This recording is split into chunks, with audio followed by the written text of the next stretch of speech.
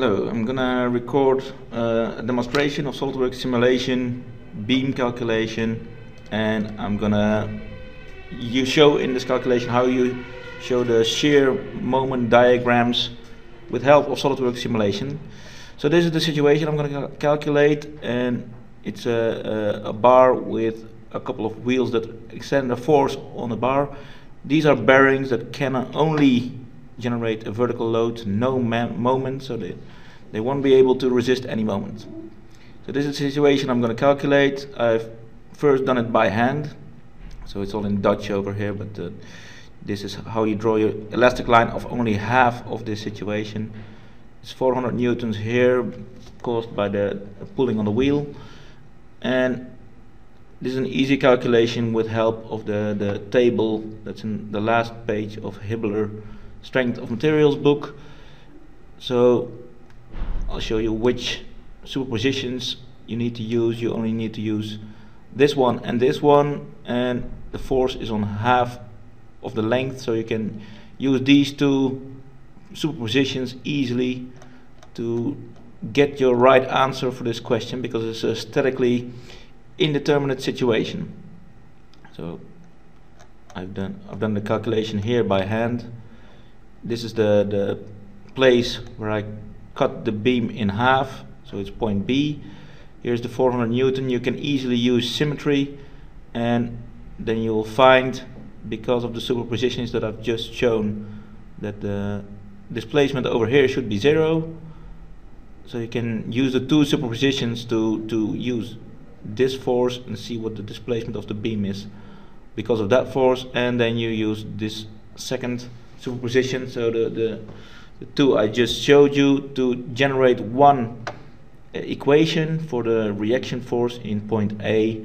And with that I find that the reaction force in point A, because it's a statically indeterminate situation, you cannot generate this answer by just putting the sum of all forces to 0. You have to use the superpositions that I just showed. So we find this is the reaction force, and I'm gonna show that in SolidWorks. I've already set up the simulation, but I'm gonna do the symmetrical version of it. So I've ran the full simulation of the situation. That's what we see here. It's the shear diagram, and I can also show how you plot the moment. So here with beam diagram, I'm gonna guess that it's going to be the moment in direction 2 with SolidWorks. Usually I'll just guess, yeah, and in this case I was right. So here we see the moment diagram, and it's already pre-calculated over here as well, and you see the maximum of a moment of 125 here is roughly the same. So this is the SolidWorks moment diagram that's comparable to the one I see here that's hand calculated.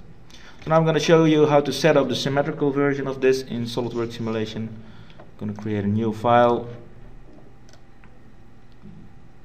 and I'm going to sketch 2 lines of 1 meter. Previously I needed 2, but in the symmetrical version 1. So, and get 1 more line. I'll put them on equal length. And then the next step I'm going to do is I'm going to use weldments to generate a structural member over here, which will automatically cause SolidWorks to do a beam calculation. I'll save the file under the name symmetrical, like that. Then I'm going to do a simulation study. It only works if the add-in, so here, tools, add-ins, simulation should be activated. It's only working in the SolidWorks premium version. So now I'm gonna do a new study, and if I do it in the premium version, usually I get more study options over here when I have the simulation professional or simulation premium as well. In this case I only see static, doesn't matter, and SolidWorks will automatically set up a beam calculation because of that. I'm gonna just choose a material, doesn't matter for this calculation, because just in a calculation by hand you saw that it's not depending on the mode of elasticity or the any other details of the beams, what the reaction forces should be. Then I'm gonna fix geometry.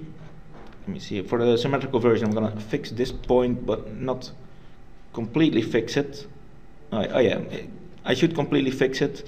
Immovable just stops a point from moving. This one also stops it from moving and rotating, and if I look at the symmetrical situation over here, that's what I need. So that's fixed. Then I'm gonna put a force of 400 newtons. Let me see, on this one in this direction. Can use any random straight line to generate the direction of this force, 400 newton.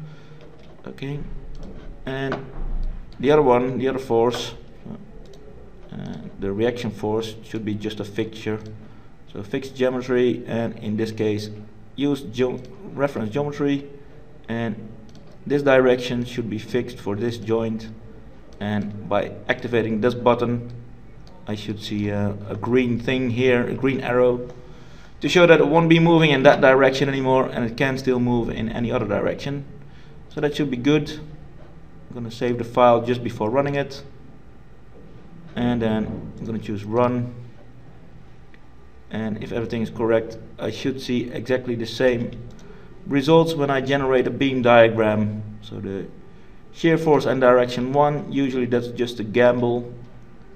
See if I chose correctly, and indeed, so I get a 125 roughly of result force, and I've just calculated that here as well with the superpositions, and the reaction force here should be that. And then I'm gonna have a look at the moment diagram. Well, first I can compare this, by the way, to the hand calculated result that's over here. So 125 and minus 275, I see that's roughly the same, only in this case for the symmetrical version. And I'm going to go back and generate a beam diagram. The moment in direction 2, usually just a guess, but when you use the shear force in direction 1 you should use the moment in direction 2, and if you guessed wrong you'll just have to plot the other result. And if I look at this, this will be the symmetrical version of this situation, plus 125 and minus 150. So yeah, roughly the same values. So I've just shown you how to set up a beam calculation in SolidWorks Simulation.